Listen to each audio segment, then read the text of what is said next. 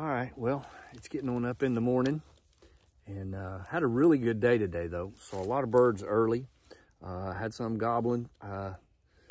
Saw several different groups of hens and jakes. Had a couple gobblers across the field here.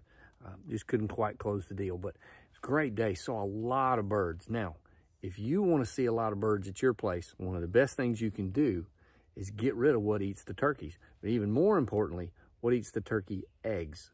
Turkeys at least can fly, they can run, and they have eyes so good they'll see you change your mind. But the eggs can't get away.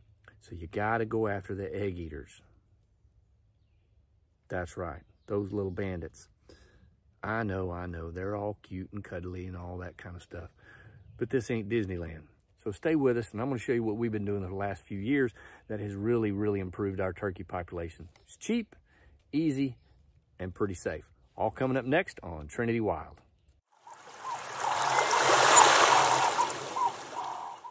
Hey everybody, thanks for coming back. What I want to show you today is one of the things that we've been using here on our property for the last several years to help our turkey population. There are a lot of different animals in the woods that are going to try to eat your turkeys. We're going to focus on one particular nuisance to your turkey population today, and that's raccoons. And one of the best ways to deal with them is this: the Duke dog-proof coon trap. Let me show you how it works. So here's what you have: the barrel, this is the trap spring mechanism here, and then a chain. Make sure your trigger is sitting right in between the two arms. We're going to put our set tool, see the little grooves there. We're going to put our set tool right there on the axle. I'm going to bring it up just like that, and then that pushes in. Now then you collapse it, push it in, your trigger comes down, and now we're going to set it. And as you get that pulled down, slide the tooth right up, remove the set tool, and you're loaded. That's your finish and set trap. If you see the little tooth here, okay, this is what makes it dog proof. So when a paw comes down in it straight, nothing's going to happen. So watch, think about that like it's a little paw, goes down in there and pushes, nothing's going to happen because that arm has to come up inside to make it go off. So if you look at that stick, kind of think about that like it's a little raccoon paw. He reaches down underneath that trigger and pulls up. That's what makes it go off. Now, quick tip. Before you set the trap, that's when you're going to want to put your bait in there. Because what I want that raccoon to do is reach in and pull up. So that bait needs to be in the bottom. What do we use for bait? Marshmallows. So we get our marshmallows. We're gonna tear them into a few pieces here. And remember, we wanna make sure we put the marshmallow or the bait, whatever bait you use, into the trap before you set it, so it stays under that little arm, so it stays under the trigger. A couple pieces down in there. Then we're gonna grab our set tool. And remember, you don't have to have a set tool, but it does make it a lot easier. Collapse the trap, bring the arm over and down, and you're gonna flip that trigger up onto that arm, and the trap is set. And from there, no need to be careful or anything, because if it goes off, it's not gonna hurt you. Just shove it down into the ground. And then take you a few more marshmallows, split them up, and again, whatever bait you decide to use, put them around a little bit. And then I always like to add just a little hint of sweetness with, a little jelly. Just spread it around.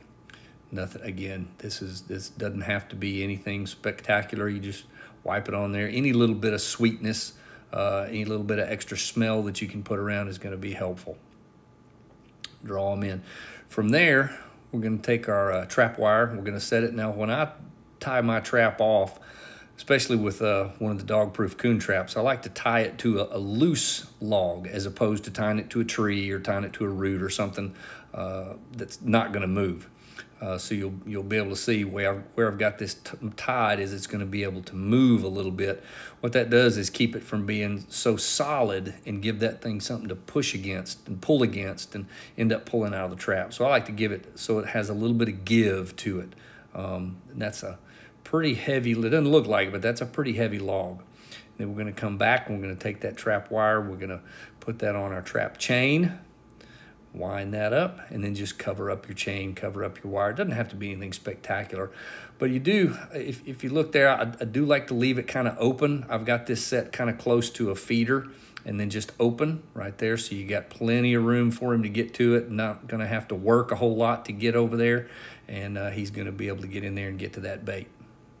So if you're looking to pick up some of these Duke dog-proof coon traps, Tractor Supply, most any place like that is gonna have them. I'll put a link in the description below. The cost on them is about 20 bucks. Set tool is, I believe, $5. You don't again, you don't have to have the set tool, but if you're gonna be setting a lot of these, it's really, really handy and it makes it a lot easier. Hey, thanks for watching today. I wanna give you a heads up. We are gonna be giving away an Orca 58 cooler to a random person out of our first 1,000 subscribers. Look, you don't have to give me your email. You don't have to go and follow us on Instagram. You don't have to comment. You don't have to share. You don't have to do any of that stuff to be in the drawing. Just the first 1,000 people that have subscribed to the channel. I just want to say thank you. Now, all that stuff is great. If you want to follow us on Instagram, give us a like if you're getting some good out of our content here, and go ahead and share this if you've got somebody who is trying to improve their turkey hunting habitat. And hey, hit that subscribe button. It really helps out our channel. Don't cost nothing, and it's going to put you in that drawing in the first 1,000 subscribers. Hopefully we'll get to that pretty soon. Hey, thanks for joining us today. As we always say, let's wrap everything up, put away the computer, shut off the phone, let's get outside and get wild. Thank y'all, and God bless you.